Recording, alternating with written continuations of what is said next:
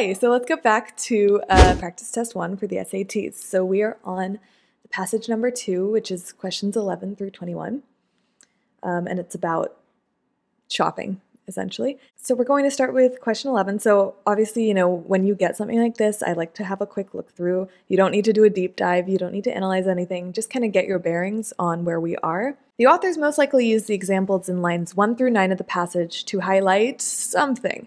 So let's have a look. Every day, millions of shoppers hit the stores in full force, blah, blah, blah. We're looking for from every to showers. So we are, I mean, it is the whole thing, but we're trying to look for those specific events that they're referring to.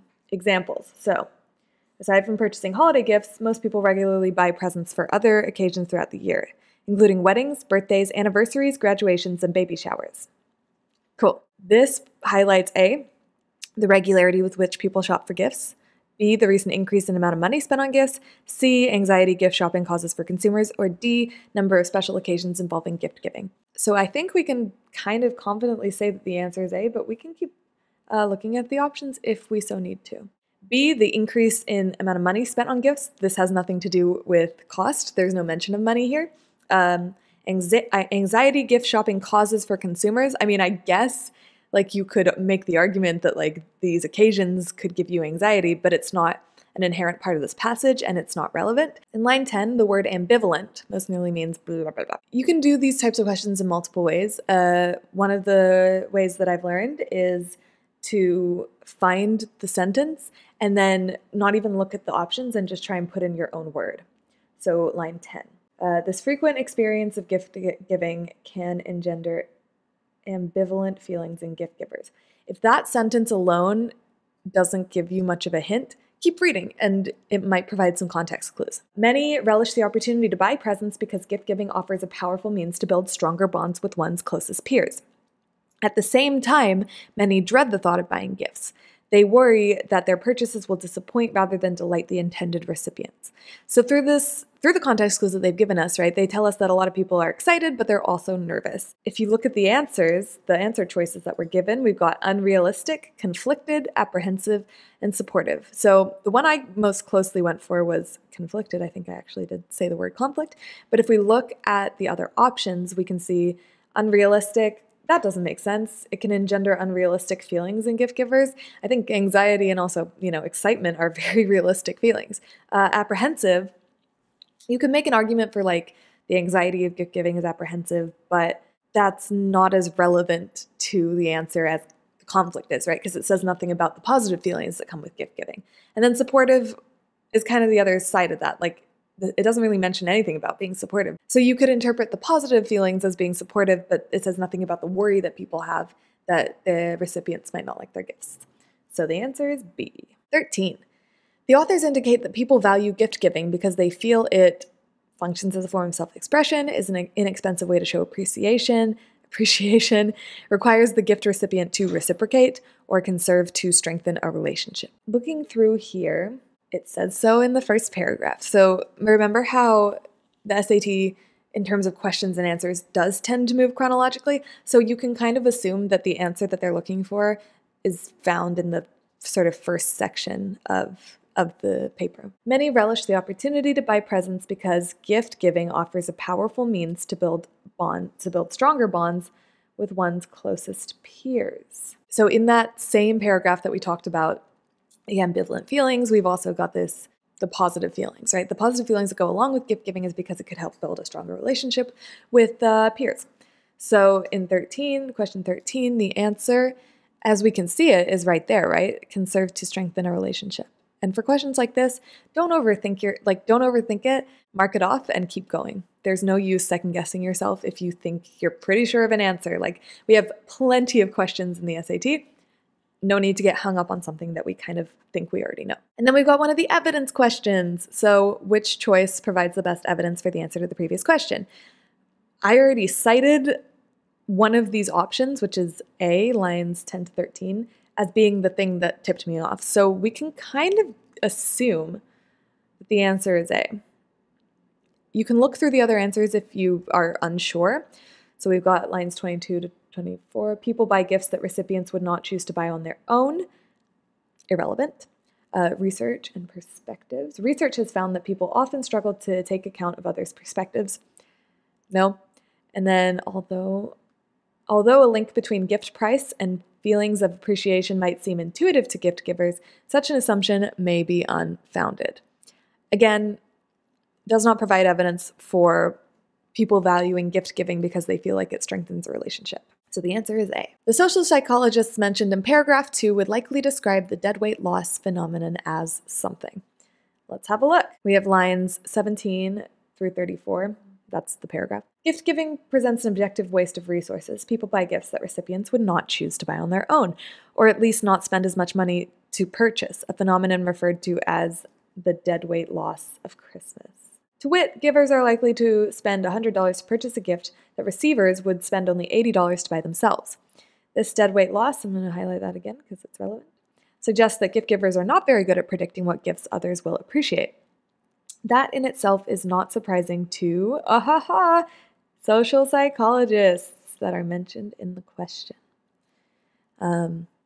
So research has found, the research of the social psychologists has found that people often struggle to take account of others' perspectives. Their insights are subject to egocentrism, social projection, and multiple attribution errors. Looking at what we've seen here, we obviously can tell that this is not a positive, they don't view this phenomenon in a positive light. Let's have a look. Predictable? Yeah, this is a predictable phenomenon. That's why they are able to sort of make it a phenomenon, right? Is it's predictable. So that in itself is not surprising. So I think we can kind of confidently say that the answer is A, but we can keep looking at the options if we so need to. So questionable, there's nothing in there about that, and that seems like a kind of irrelevant answer choice. There's nothing questionable about it. It happens. Disturbing, like it's not a great thing, but it's not disturbing. There's no disturbing kind of implies like a surprise, shock value type situation, which is not the case here. So no. And then unprecedented, no. It's very precedented. It happens at Christmas. Question 16. The passage indicates that the assumption made by gift givers in lines 41 to 44 may be something. Okay, what are the assumptions? The gift givers equate how much they spend with how much recipients will appreciate the gift. The more expensive the gift, the stronger a gift recipient's feelings of appreciation. Although a link between gift price and feelings of appreciation, okay, that's irrelevant. So gift givers equate how much they spend with how much recipients will appreciate the gift. The more expensive the gift, the stronger a gift recipient's feelings of appreciation. This assumption, the passage totally goes on to kind of debunk that, right? So it says, although a link between gift price and feelings of appreciation might seem intuitive to gift givers, and this is important, such an assumption may be unfounded.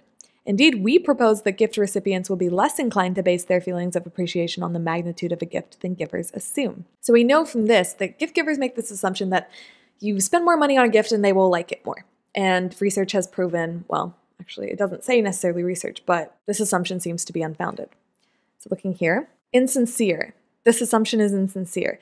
I wouldn't say that because it's a genuine assumption that's made by the gift givers. So we can cross that off.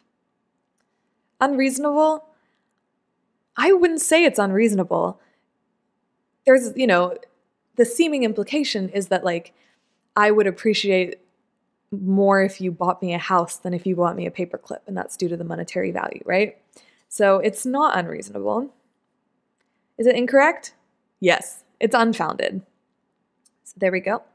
And it's substantiated, that's kind of the opposite. It is unfounded, so we can cross that off. And then which answer provides the best evidence for the answer to the previous question? Perhaps givers believe that bigger, i.e. more expensive gifts convey stronger signals of thoughtfulness and consideration. That's just about the assumption. That has nothing to do with whether or not it's unfounded. Lines 55 to 60.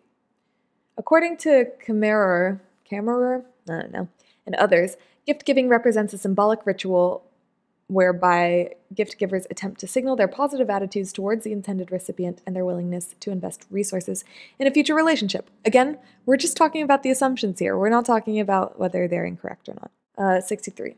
As for gift recipients, they may not construe smaller and larger gifts as representing smaller and larger signals of thoughtfulness and consideration. That seems quite relevant.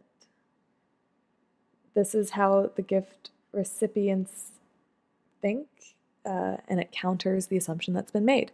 Let's look at the last one. In theoretical terms, people fail to utilize information about their own preferences and experiences in order to produce more efficient outcomes in their exchange relations. Not what we're talking about. In essence, it's not what we're talking about. So the answer is C. And like, especially the SAT might use examples like D, with quite intense words and whatever. Like, people, in theoretical terms, people fail to utilize information about their own preferences and experiences in order to produce more efficient outcomes in their exchange relations. You have to look beyond the words that they're throwing at you and say, like, people don't really use the information about what they like to make gifts better for the other person, which is great, but it has nothing to do with the assumption about that gift givers think that more expensive gifts lead to higher appreciation. As it is used in line 54, convey most nearly means something. All right, let's have a look. Perhaps givers believe that bigger, I'm going to highlight this actually. Perhaps givers believe that bigger, i.e. more expensive gifts, convey stronger signals of thoughtfulness and consideration. My highlighting always just devolves into scribbles. Gifts convey stronger signals of thoughtfulness and consideration. I would put something in there like they express, like they communicate, they do something like that. And if we have a look at the answer choices, we have communicate. Oh my gosh, which is great. Okay, next question. The authors refer to work by someone and others in order to do something. So according to Kammerer and others, gift giving represents a symbolic ritual whereby gift givers attempt to signal their positive attitudes towards the intended recipient and their willingness to invest resources in a future relationship. So what are they saying here? They're explaining the process of gift giving and what it represents to people. So if we look at our answers, offer an explanation. Yeah, that's what they're doing. They're explaining the symbolic meaning of gift giving. They are not introducing an argument because there's no side to the argument, so it can't be that. They're not questioning a motive because there are no questions.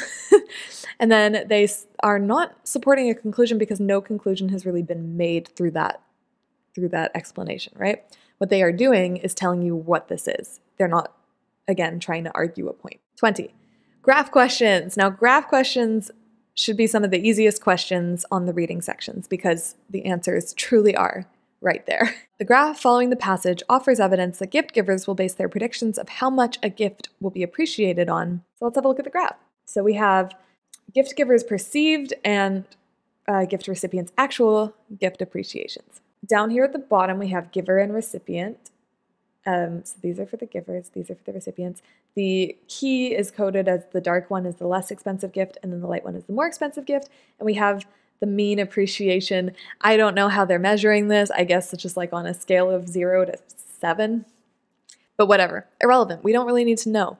What we need to know is gift givers will base their predictions of how much a gift will be appreciated based on something. And from what it says on the graph, it seems that the gift giver perceives that someone's going to appreciate the gift more if it's more expensive. So it has nothing to do so if we look at the answers, it has nothing to do with A, because that's kind of just talking about the question, right? Like, a gift can't be appreciated based on the appreciation level of the recipients. That doesn't make sense. The monetary value of the gift, that's where it's at. It's right there. And what's nice is that we have also been talking about this throughout the passage. So it kind of makes sense that it just backs up the argument. C, their own desires for the gifts they purchase, is nowhere on the graph. And then their relationship with the gift recipients is also nowhere on the graph. Just by looking at the graph, you don't need to analyze the data or anything like that. You just know it's based on the amount of money spent on the gift.